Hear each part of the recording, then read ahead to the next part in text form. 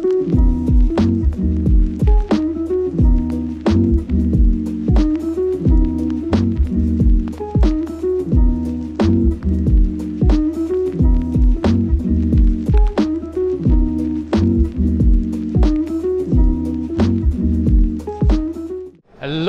and welcome to the 2024 Tokyo Motorcycle Show. I am RP, your host for this little program here, and I will be walking you through the rest of the show. Now, what I'm going to do is I am going to be avoiding the manufacturer booths as much as possible, because if you want any information on manufacturer booths like Yamaha or Honda, you can find them on the website. It's not important. I'm going to be focusing on a lot of the smaller companies, things you may not even hear outside of Japan.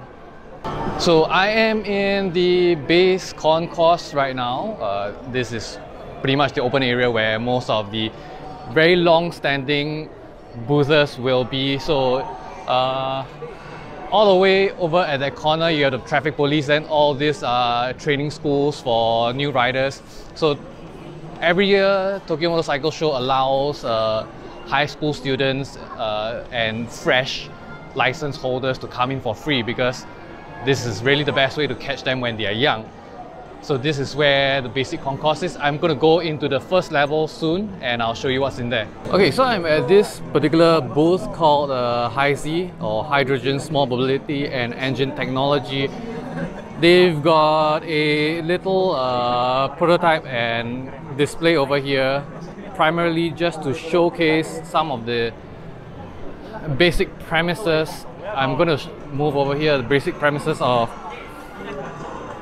hydrogen-based fuel sources. It's interesting.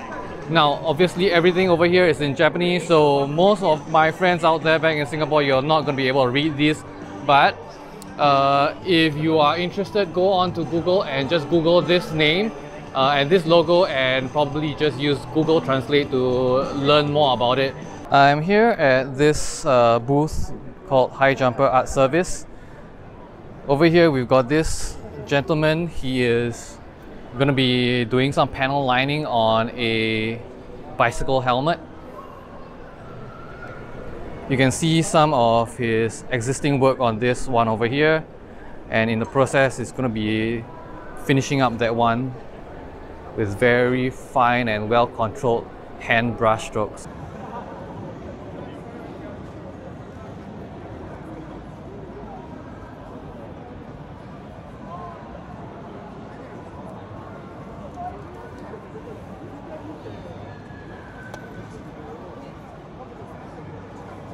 So now I'm at the Olin's booth. Now I wanted to say that I didn't want to go into a big manufacturer's booth, but this is where they've been showcasing some of the custom bikes in their booth, and there is this 1100 Katana that is incredibly beautifully done. It's going to be a bit hard to show you some of the things here because it's very crowded. This Olin's booth is very popular. There's another one I want to show you, the R90, that is very beautifully done. Look at the front.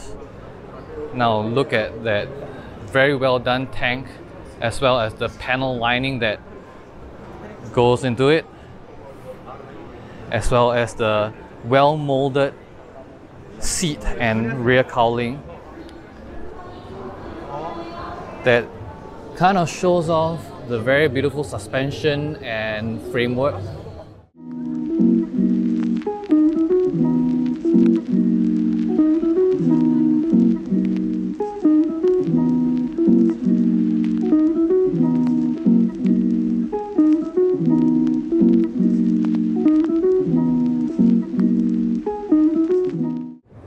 Now you want to know why I don't want to go into the big manufacturers booths like the one behind me, Honda. It is, look at the crowd behind me. I am not going to enter into one of those. It's too crowded. That's why I'm going to be focusing a lot on the smaller booths that usually nobody wants to enter anyway, or rather there's not much of an interest. So I'm here at Italjet. Behind me are all the Italjet scooters, you'll notice or you would rather recognize all this. This in Singapore, they are there already, been there for a long time, the 125 and the 200 versions. But behind me are the 300cc engines that is going to be on the Italjet scooters, which is a lot newer. And I think they did change up a bit of the bodywork as well. I'm going to show you in the post B-roll for you if you want to take a look. I'm not sure if you're going to be able to see behind me, but there is a CF Moto, Papio CL and the SS back there. I already did a review back in Singapore. The SS and CL were chef's kiss, especially the SS. It was a pretty good pocket bike for what it is, pretty cost effective as well. Not as expensive as Honda's offerings and just as good looking. But what I really want to be showing is the FB Mondial section. The gentleman that is sitting on the bike that I am standing right beside to, that is a pretty damn good looking bike, and I really would want to see this in Singapore. It is very nice. I'm going to show you the price and the B-roll later as well. This is the Kijima booth. They are a Japanese exclusive company that makes all sorts of aftermarket parts for motorcycles. So if you look at this Nightster over here, they even got parts for any sort of training school setup. All these extra lights here that can be individually wired to individual controls like you see on our training school motorcycles front as well as at the back. Now it's a bit hard to get Kijima's items out of Japan into Singapore. They don't really have an international website, and I don't think they are able to accept international payment or even allow shipping outside of Japan. But if you ever come over to the Tokyo Motorcycle Show in the future, do come and get some of the racks, or rather the luggage options that are offered in Kijima's own booth. So the one thing I wanted to really show is last year I was also looking at the CT110 and the CT125, and they had a lot of luggage options for the two bikes. So as far as I'm concerned, they have large rear base plate racks as well as the front, as well as side luggages and the step-through frame luggage as well. So this is another motorcycle magazine booth. If you're wondering how much modification you can do with a Honda Monkey, you can take a look at this.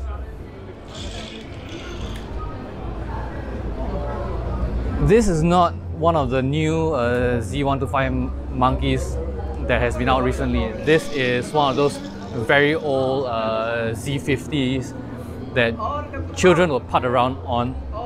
It's incredibly small. This is seriously overhauled all the way. I don't even see a single thing that would have been original on this bike except probably the tank and the base engine block. But otherwise everything here is probably brand new.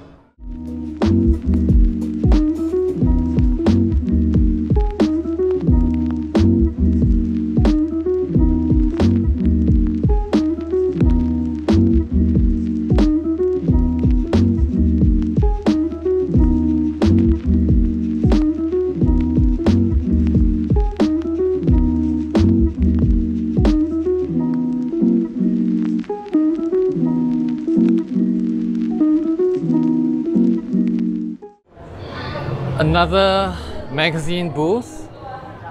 It's quite surprising that how long publications can exist in Japan. Most of us in the rest of the world have pretty much moved on to reading everything online or on YouTube. But here you have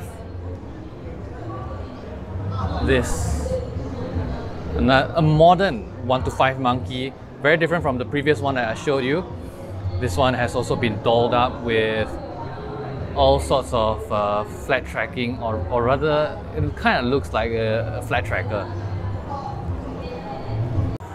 And here I'm at the Shoei booth. Now they have a new piece of technology I think they're trying to showcase here.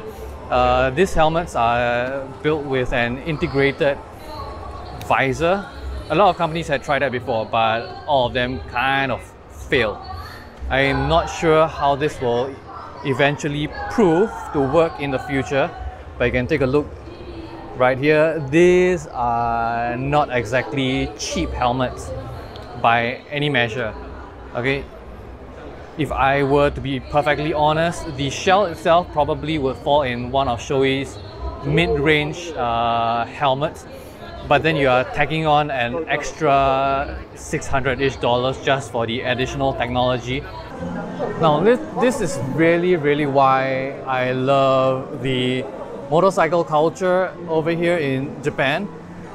You've got little companies like this, aftermarket manufacturer companies, making all these beautiful custom aftermarket parts for very specific models of motorcycles out there. For example, this one over here specializes in making stuff for Harleys, and you can get literally every single thing you could possibly think of, from fairings all the way to aftermarket seats. And this feels good, a bit hard, but it definitely looks good. All the way to exhaust systems, luggages, and more. Look, they even have a NOS bottle over there. A great place to outfit your garage if you actually have any space for a garage. I am Singaporean, so this is kind of useless to me. This is the EK chain booth. Definitely a lot more beautiful than the DIDs that we run back home. So the common chain brand that most Singaporean riders and Malaysian riders will generally go with is a DID, but the EKs look very good, colored. Now, to be honest, I personally don't really think most sprockets and chains differ in performance, and I don't really know about the price because I was looking through the brochure, but they didn't have any prices on them. So here we have Shorai batteries. The good thing is you can probably get them back home through Amazon. Now this is generally one of the biggest battery sizes that you can get on probably a large bike like my Desert Sled, and I can comfortably hold it up with one hand. This is incredibly light. Now imagine if you had something small for, say, a Husky 125. This thing weighs almost nothing.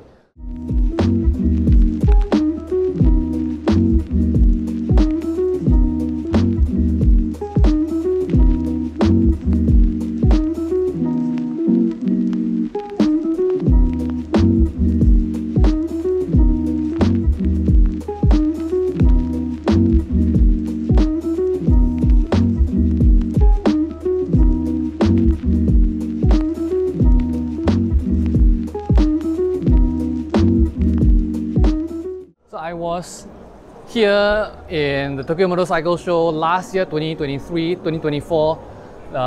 This company called Amboot, they are back again, and I am going to spin my camera around if I can get it to spin around. And I'm going to bring you closer, pass through this throng of people to show you some of their luggage options. Now all of these are leather. Last year I also did talk about how I love the fact that they are all leather. They are pretty premium quality, and the opening systems are simple and easy to get through, and they are also fitted with a large amount of polish behind it. And you can see behind all the different colors. Now obviously they aren't exactly the biggest luggage options, but they are certainly the most stylish.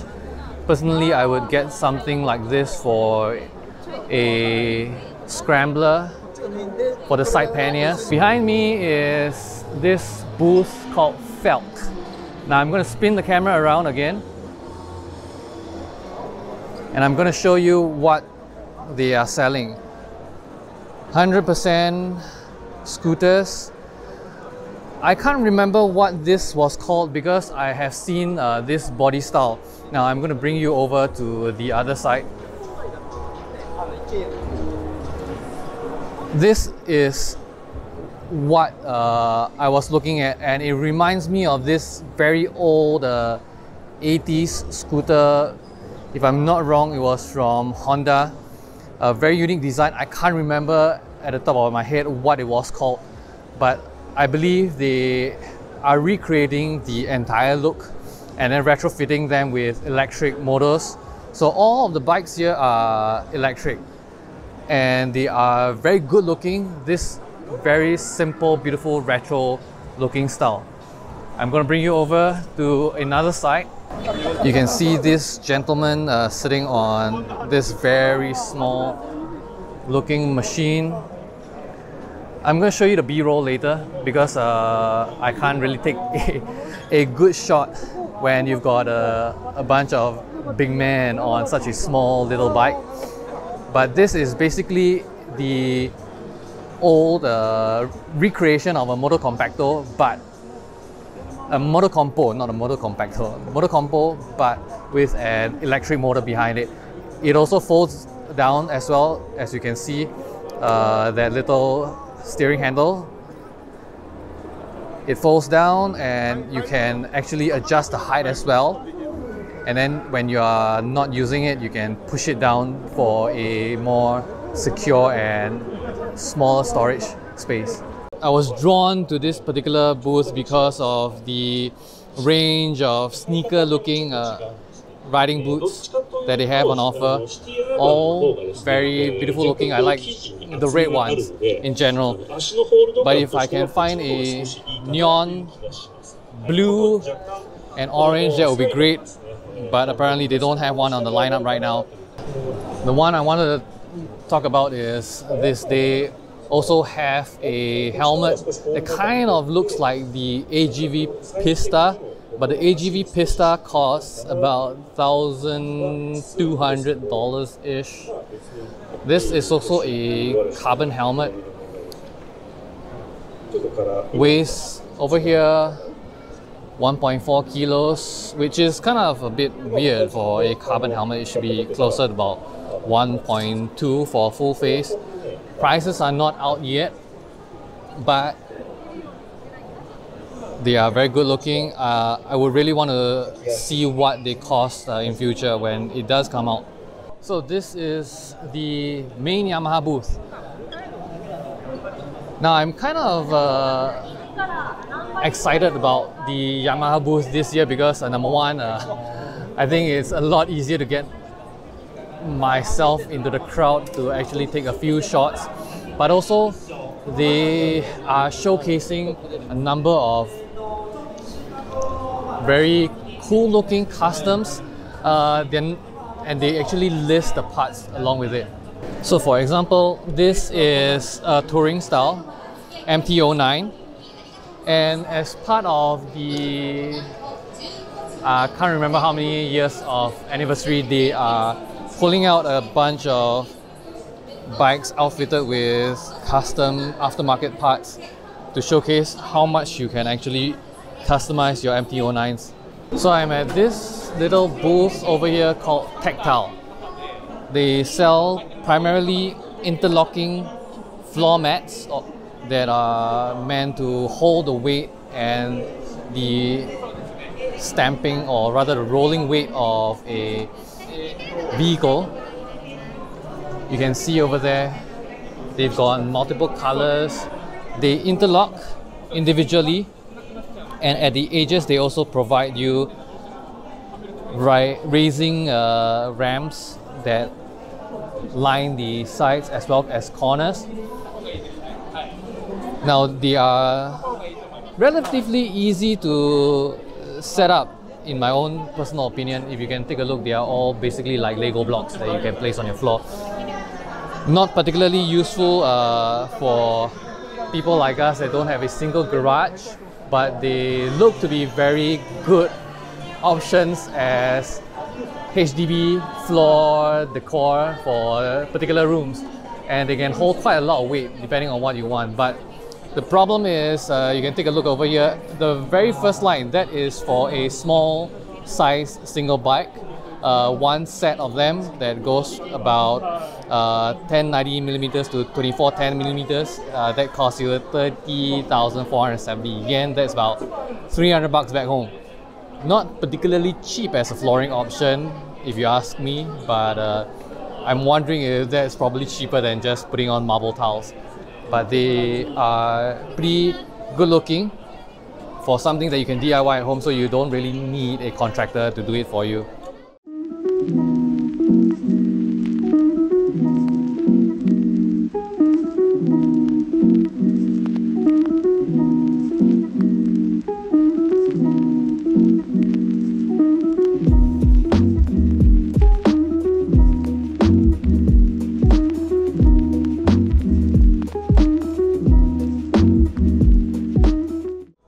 Okay, I'm here at Talaria Mirai. What caught my eye was actually that one over there. But then later on, when I sat on and took a look at this little Ceron looking things, I was kind of excited. Now, end of the day, these are pretty much just electric dirt bikes. But I hope they are going to be brought into Singapore somehow. Hopefully there is going to be a distributor there. Who knows, maybe 10, 20 years, or it may never come, but this is an exciting little thing to look at. As you can see over here in Japan, they are already homologated for being used on the roads. Of course, this classifies them as under the moped class. Under I think, if I'm not wrong, this is under 90cc, or it's a kilowatt equivalent. But it's pretty much a very light motorcycle. This thing has no foot controls, so you've got your front and your rear brakes all on the hands. And when you look down below, these are all pretty much motorcycle parts. With the exception of probably the rims and the tires. They seem to be made from smaller kapzai looking components, but otherwise these are all legitimate motorcycle parts. And then right behind Talaria Mirai's booth, what do we have? We've got Ceron. Now Ceron has been in the market with this electric dirt bike style things that pretty much look as if they were made from bicycle components. But here's the thing about Ceron, they are a more established brand. They cost a bit more, whereas over there, I think they're newer, they might be cheaper. The problem is, how do we get them to decide to open a distributorship back home? Because these things don't exist back home. And I would really love to see one of these. If you come over to this little corner here, some of you are Gundam fans, you may recognize this name, Okawara Kunio. I'm not really that old enough to remember who he is, but apparently he is the designer for a lot of the Gundam mobile suits. So he said he was very interested in working with Ceron, and he has already worked with Arai to design this particular helmet, but he has also already designed some of the aftermarket add-on parts over here that would fit onto this Ceron dirt bike. Now, the gentleman over there, he said this will come with the parts this coming autumn or summer, depending on how fast they can launch it, and they will be available in Japan. So to my American friends all the way across the coast, do keep a lookout for this because you have Surrons over there. We over here in Singapore, we don't have a Surron dealership.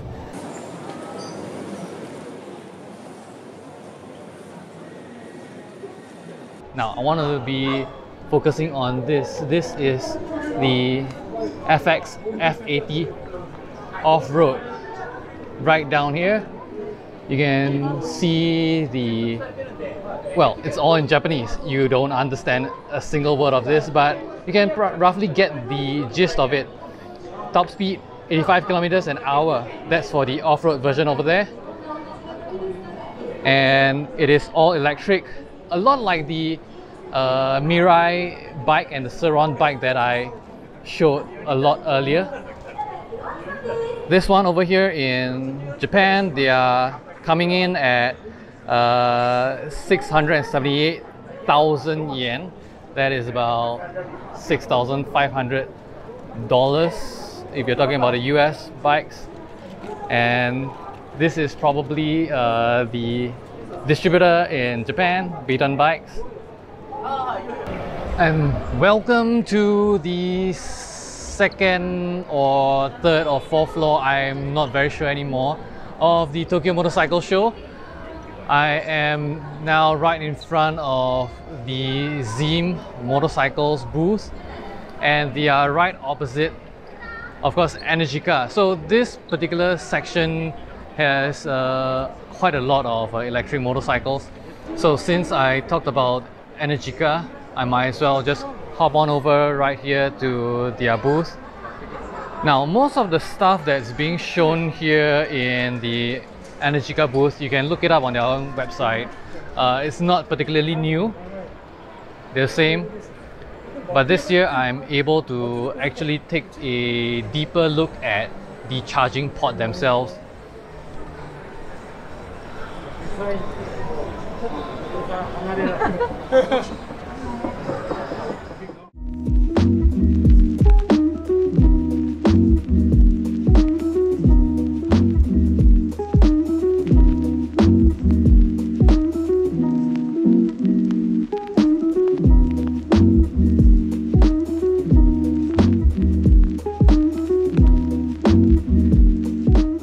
RK Chain's booth, they've got a rather creative art setup over here, made using expired old chains to create a old suit of Japanese armor.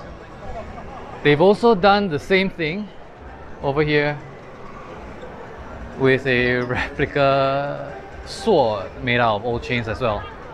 This is the BMW's booth. I'm not interested in most of their stuff. They are overpriced, and I've seen most of the stuff back home in the Performance Motors showroom. And I've also seen the BMW CE for electric maxi scooter. But here, I'm just gonna show it behind me. Yep, that is going to be a new electric scooter that is going to be following the BMW CE4 line. This is called the CE2. So I'm here at the KTM booth and I'm looking at the KTM 990 Super Duke. At first I thought that this new headlight was sort of an aftermarket option or a custom option. It looked pretty cool, but it turns out that it is, in fact, the new 2024 KTM 990 Super Duke.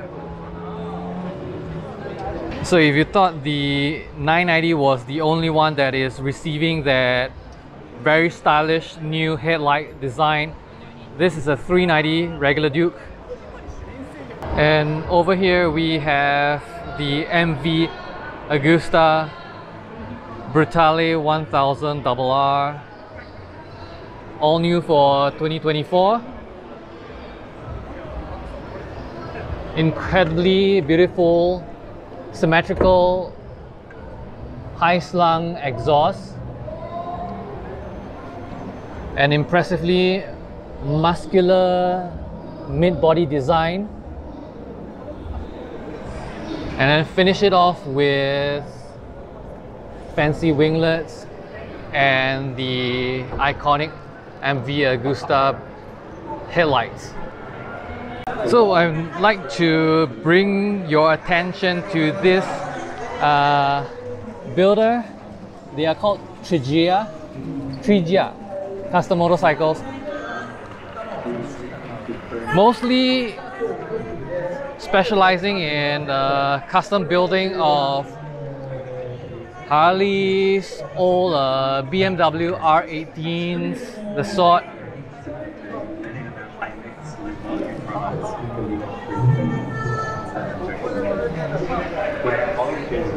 If you like to take a look at what custom builders do over here in Japan, you can take a look. This company is called Trigia. They are right now partnering with an exhaust manufacturer called Dr. Jekyll and Mr. Hyde that provided some of the exhaust parts for the builds that you see right in front of you. Guess what? Back at 2024, and our favorite Japanese motorcycle stunt rider, Mr.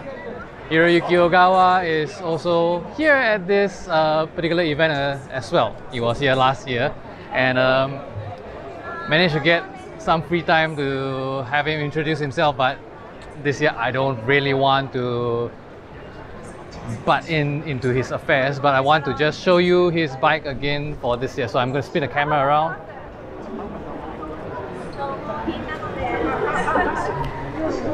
And there we have it. His iconic triple.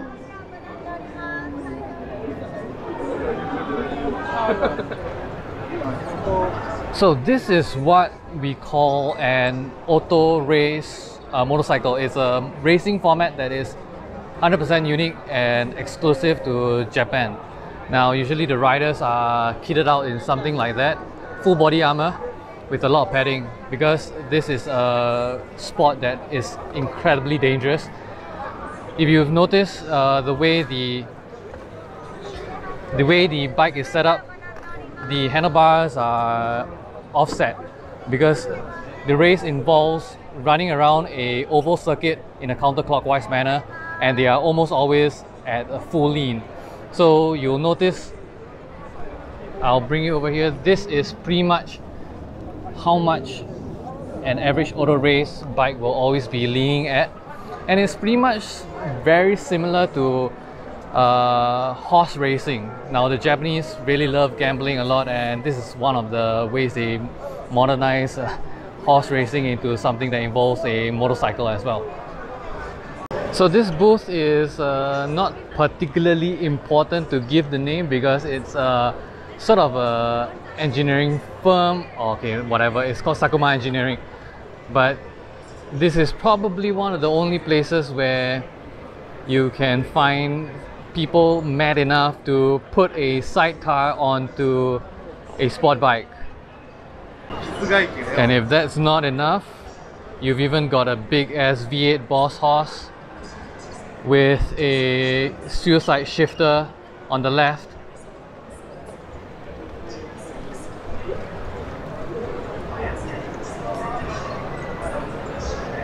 And there we have it. This is pretty much the entirety of, not really the entirety, this is just a small snippet of the entire Tokyo Motorcycle Show for 2024. Now, the problem is I can't exactly show every single thing in the halls over here because it's so packed. It's impossible to get a lot of the footage that I want to take without inconveniencing others around me.